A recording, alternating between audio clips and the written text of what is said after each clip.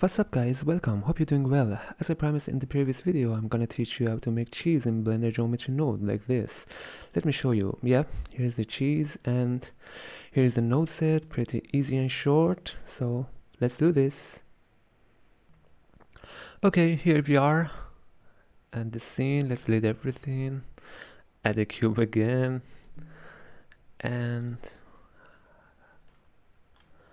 let's give it a proper dimension. I want the Z to be about 2.5 centimeters.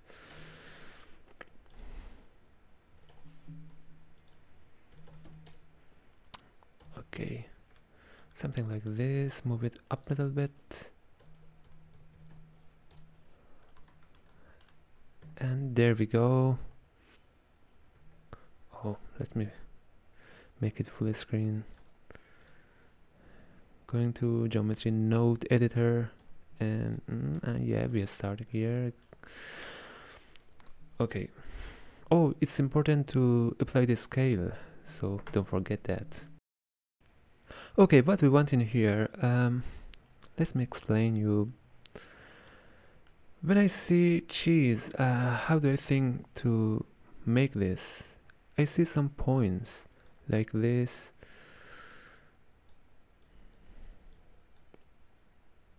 with a volume around them, which are some kind of merged together. And after smoothing that, we would have a shape like cheese, or with changing parameters we could have something else. Okay, so let's distribute some points in it. First,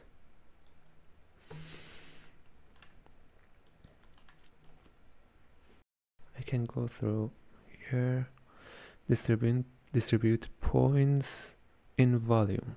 Okay, but first we need to convert this mesh to volume.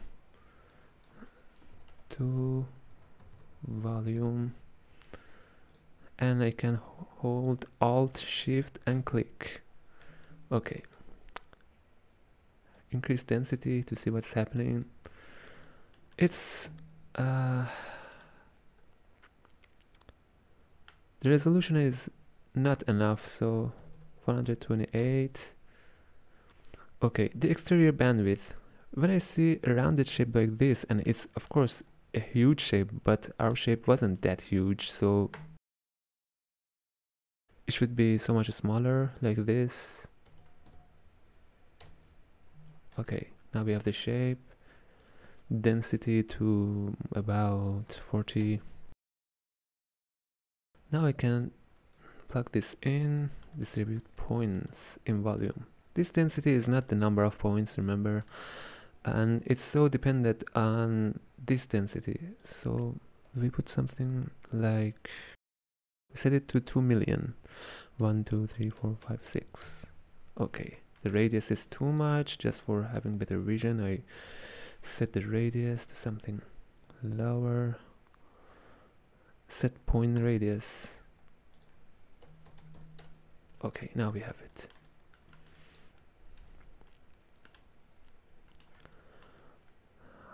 Okay, and density, I can change density in here, set it to something like 100, 150. Okay, now we can see that it's the density is so uniform in all coordinates.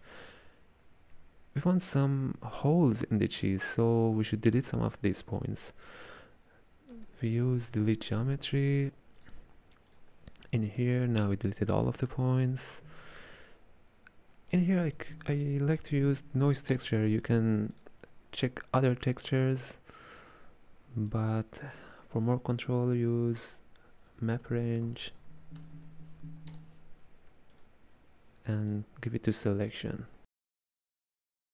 Let's see what's happening here. Okay, yep. Let's lower the scale higher. Increase the scale in here. Okay. Let me explain this. The selection. in here the white points are the selected points and the black are not selected. So it means that the selected, which are white points, are going to be deleted. So I need more contrast in it, so lower details, something like this, give a little bit distortion. Okay, for having more contrast I set it to something like this, like this. Okay, it's still too large, something about 80 for starting. Now I wanna turn this off so we can see, yep, the points.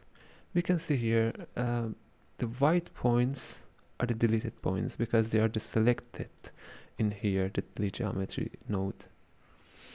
Okay, now what do we want in here? We have the points.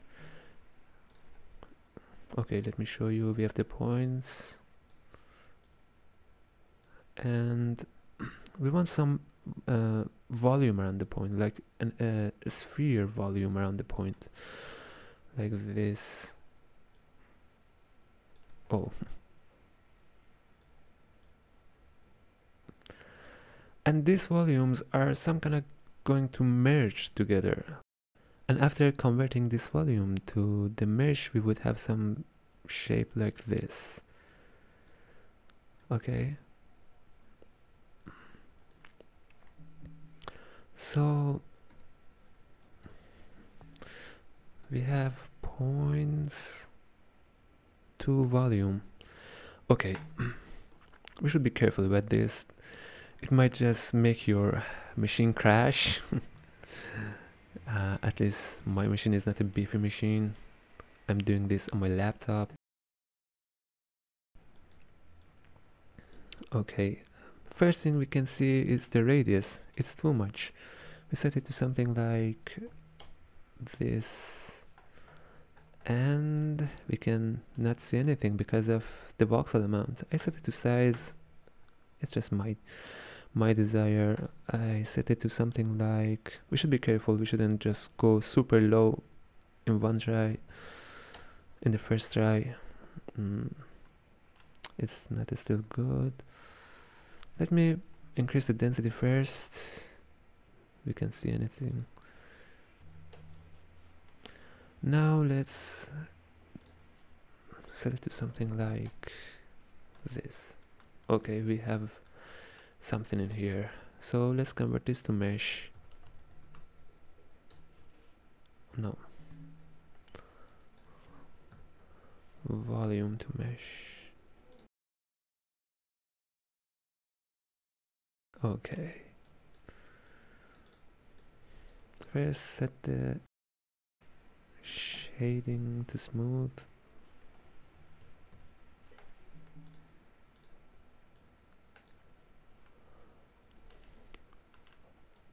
Okay, let me check these options. What's adaptivity? It means that it automatically gives more polygons, more segments to the place it needs, like on pointy curvy segments, and in flat surfaces it won't be needed any extra polygons. And let's try something 0.5. We can check if our shape didn't change too much, so 0.5 is okay. I set it to something like 1, the threshold. It works with density. If the density is larger than this threshold, it will go inside the generated mesh, as it's obviously saying. So, okay. We can see that we don't have enough points in here. And of course, the radius, it's important. Look, even a slight change in radius or some parameters can give a different shape to us. Now let's increase the density to something like Okay, the holes in here are too big. That's because of the noise scale. If we set it to something like 150, it would be like this, and it's still too big. So 250. Okay, we have smaller holes in here. This number, it is actually the contrast, so it's important. It can give a lot of change to the mesh. Okay, setting the radius, something like this. Okay, it doesn't have any special effect, the density in here, so just let it be. Okay, set it to 300. Yeah, and voxel amount, the last step I want to do is to increase the voxel amount to something like 256 to have more accurate shape. Okay, but at last we want to give some smooth modifier, since we don't have the node in here in geometry node editor. We set it to something like 15 or 20 or 10. Okay, let's check 20. I like 15. Yeah, this is the cheese, and that's it. But before, since we converted the mesh to volume and then to points and again to volume to mesh, so we messed things up, we need to set the material in geometry node. But before that, we can make a new material in here, set the name to cheese, and set material in here, cheese. Okay, if you want to see the parameters I showed you first,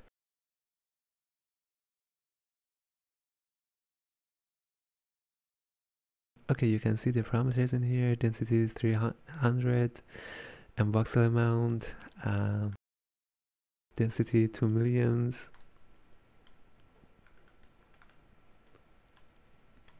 Yeah, the scale is 250, and the detail is 0.5. And this number is important. From mean, it's 0.57.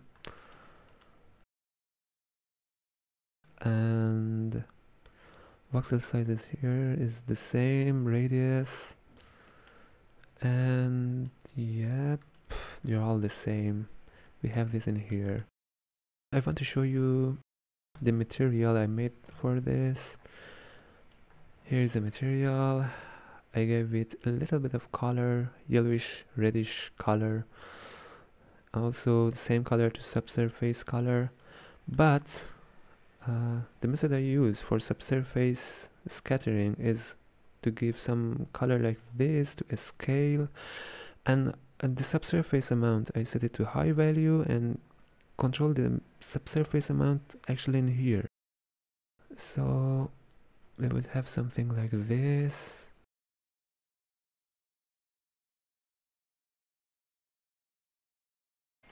And I give it a little bit more glassiness than the default roughness.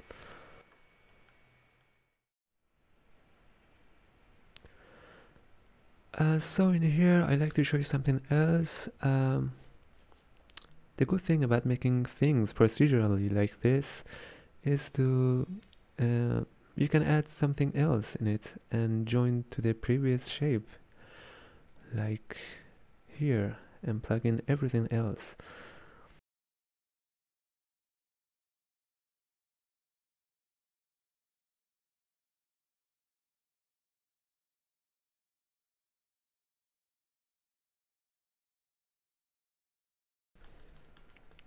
Okay, you can see here that they are completely meshed together, and that's because of this technique, which you convert the mesh to volume, and then after doing your stuff you convert this to mesh again. So they're completely unified. And yeah,